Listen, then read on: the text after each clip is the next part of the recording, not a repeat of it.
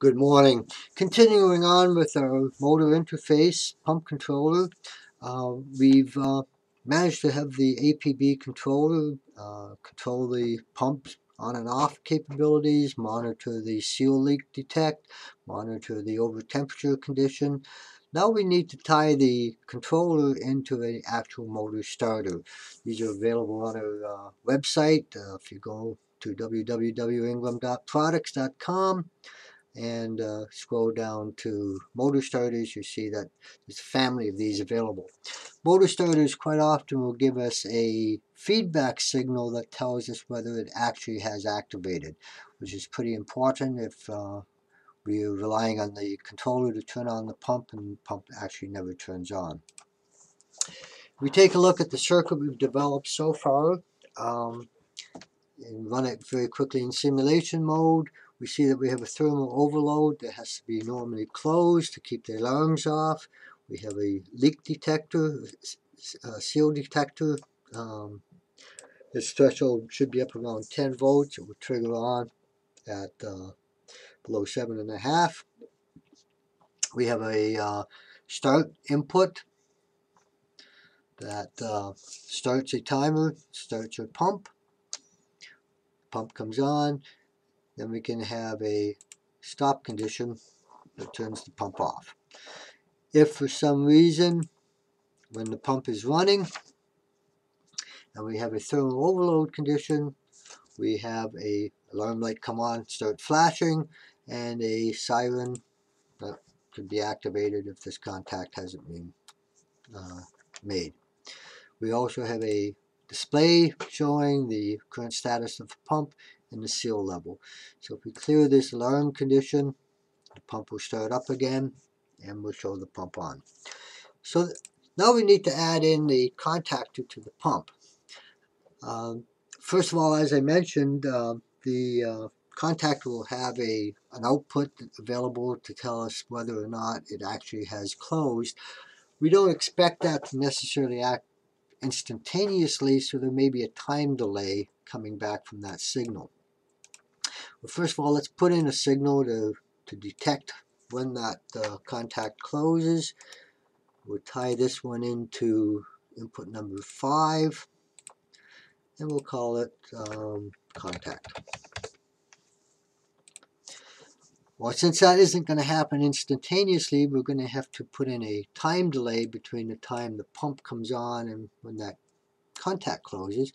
So we use a time on delay block, and we can tie the input from the pump to here. Rather than feeding wires all over our screen, what I can do is go in and put an input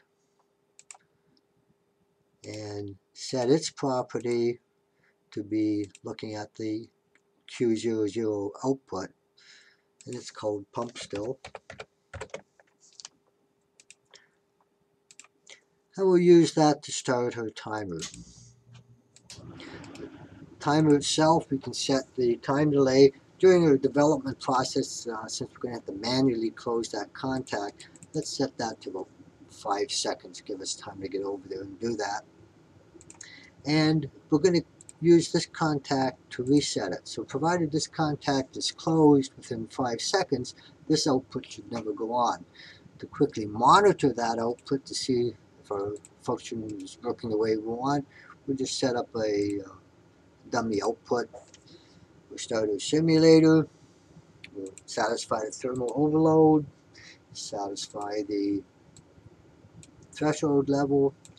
We'll start our pump. We'll let our pump start up. We see this goes on. This timer starts timing. And when it gets to 5 seconds, since we haven't satisfied the contact closure, this alarm condition will go off. If we restart that whole process, but this time, once the pump goes on, we'll satisfy the contact closure, and this point never goes on. So that's going to handle the sensing that the contact actually did close. Now we have the problem that we have two different conditions. We want to have this contact closure failure, or the thermal overload, set off the light, so we need to modify this circuitry over here slightly. First of all, we'll get rid of our dummy output, and we'll get rid of this connection here, and we'll put in an OR gate because we have two different conditions. Either one can cause that output to activate. One condition is if thermal overload triggers. The second condition is if the thermal overload or the pump contact triggers it. We're not using the third input, so we'll leave it as low. We'll take this output, tie it to the alarm light, the alarm silent. Running our simulator very quickly, set up a threshold, thermal overload situation, satisfied, we start it. We won't satisfy the contact, and we see that the light starts flashing after it senses the contact hasn't closed. Now we have the problem that we have two different things causing this light to go off and no way to really understand what's causing it from the operator's point of view. So what we'll do is we'll add another human interface display screen. And if you remember, when we take a look at the properties, there's actually two types of displays. We can have a normal page, which is just running information, or a triggered page. I'm going to make this one a triggered page. That means when this input goes active, this screen will automatically pop up. The text we're going to put down, we'll call this one thermal. And then we'll put down another block of text and we'll call that contact. Now the operator will be able to tell what's causing the alarm condition. We put two little indicator lights up. This indicator will have it tied to the thermal input, so that's input number 3. And this input is tied to the contact input, which is input number 5.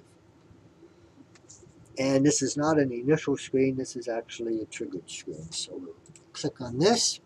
The last thing we need to do is tie this point so that when the alarm goes off, the screen will automatically come up. Okay, running the simulator again. We see that first thing that came up was our error screen because we have an alarm condition. If we satisfy the thermal and we satisfy the seal input, we can now start our pump. Time is down. Starts this timer. The contact doesn't get closed, so when that times out, we see that we have the thermal condition satisfied. The contact hasn't been satisfied. So now the operator knows why the lights are going off, and you can go and take appropriate action. If I click that, it clears that error message, and we can go back and look and see that the pump is running and the seal level is okay. So that has shown how we can tie in an auxiliary contact to our alarm system. The last thing I want to do is take a very brief look at doing current monitoring. And we'll do that in the next video. That will give us a preventative maintenance capability, because as the motor starts to wear, the current draw will become higher, and we can use that for avoiding problems in the future. Come back and see us. That will be in the next video. Thank you very much.